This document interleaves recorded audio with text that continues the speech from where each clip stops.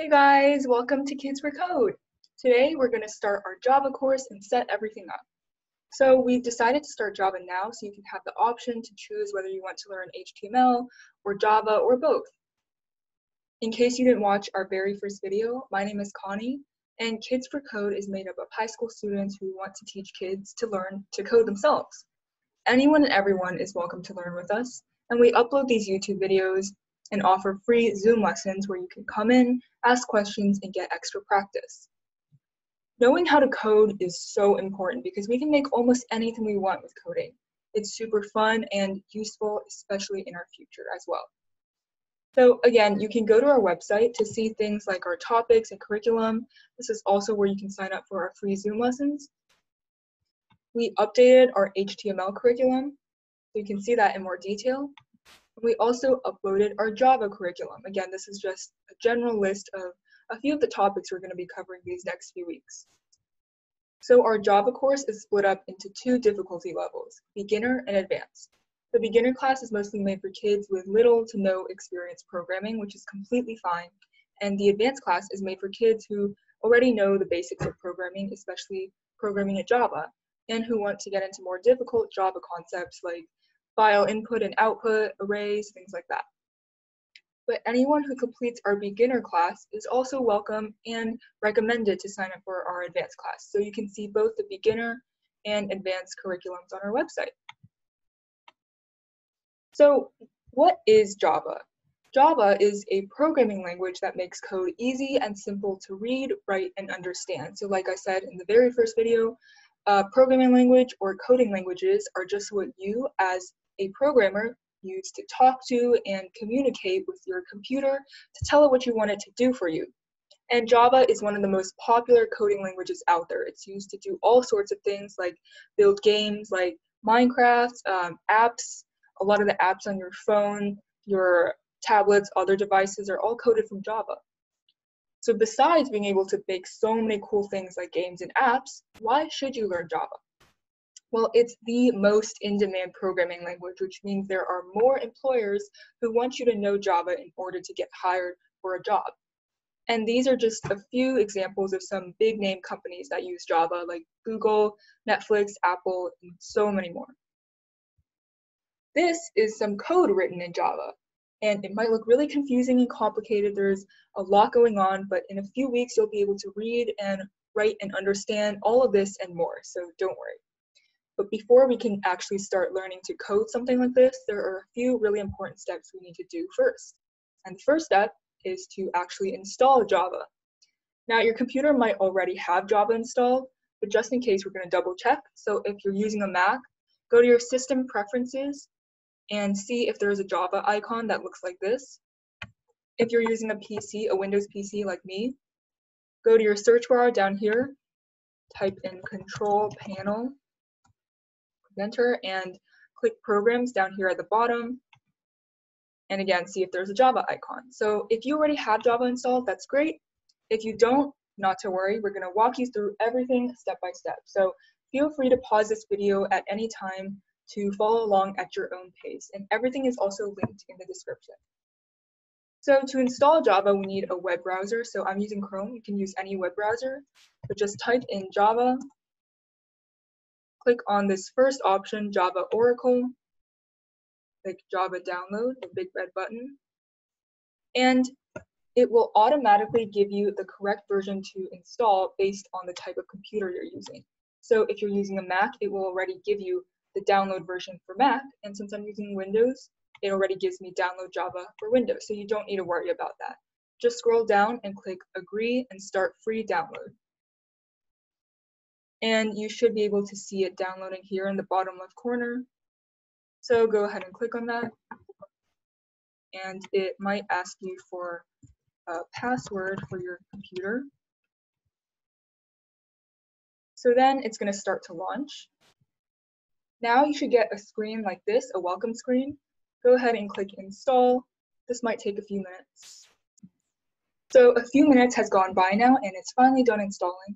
So when it's done, you should see a complete screen like this that tells you you have successfully installed Java.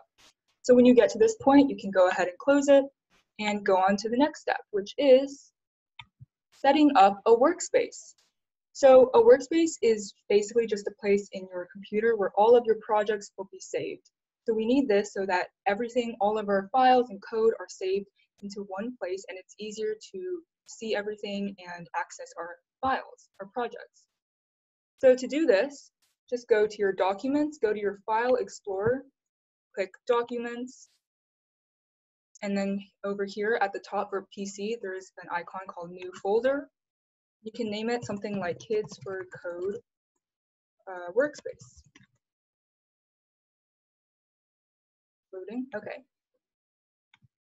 So same thing for Mac, just go to your documents and click New Folder. So now we've finished setting that up, we're finally ready to start downloading Eclipse. So Eclipse is an IDE, which is an integrated development environment, which is just a fancy way of saying that it's a place to easily write, run, and test all of your code and projects. So there's lots of other IDEs out there, but Eclipse is one of the easiest to use, and it's the most popular, and it's also completely free to install. So we're going to use Eclipse. Again, you're going to need a web browser, so go to your web browser, type in Eclipse, and click the first option. I'm going to move this out of the way. So at the top right corner, there should be an orange button called Download, and it will take you to this Downloads page.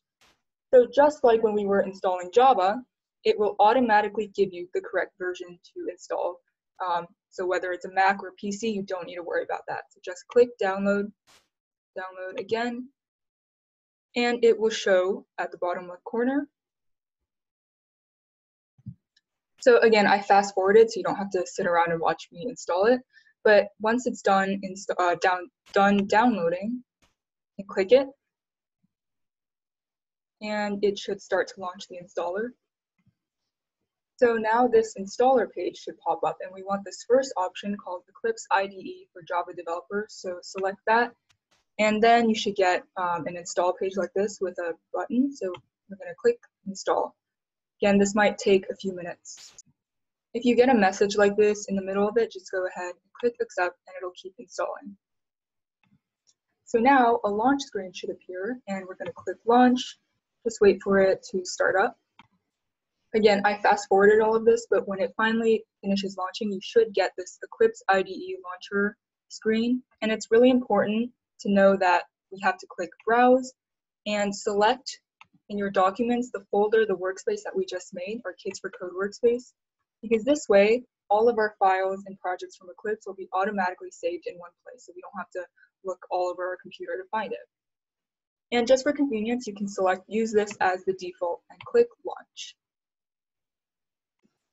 So now Eclipse has finally opened up, and you might see a different welcome screen with slightly different icons. If you do, don't worry, just click on the icon that says go to Workbench.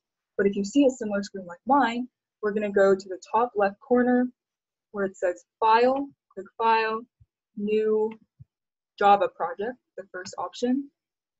And you can name it our first project that we're going to be starting next time, Hello World. And then just click Finish. Then you can go ahead and X out of this welcome screen. And you should be able to see your project that you just created here in the left under this category called Package Explorer. So now you've just created your first project folder. But to actually write our code in Java, we need to do that in something called a class. So to make a class, we can right-click on the project, click New, Class. Now it's really important to know that when you're naming your class, it can't have any spaces between words, and it also can't start with numbers like 1 or whatever, but it can have numbers in between, just can't start with it. So I'm going to go ahead and name it Hello World with no spaces, and just click Finish when you're done.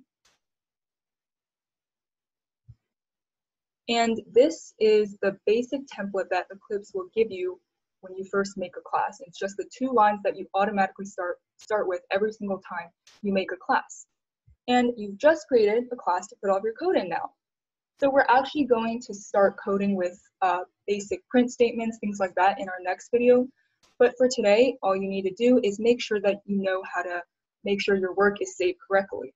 Right now, I haven't changed anything, so there's nothing to save, but if I made a change and it hasn't been saved correctly, you can see that because there's a star over here in the corner of the tab.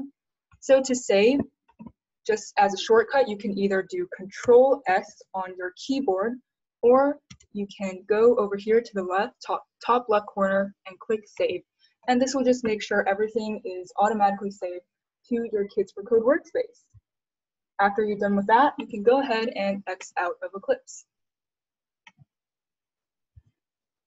So if you had any trouble setting up Eclipse or Java or anything else that we navigated through, don't worry, feel free to contact us through our website or email us directly with your problem, and you can join our Zoom lessons. We're going to be reviewing everything in more detail and we'll answer all of your questions one-on-one. So not to worry. Thank you guys so much for watching today, and we'll see you next time.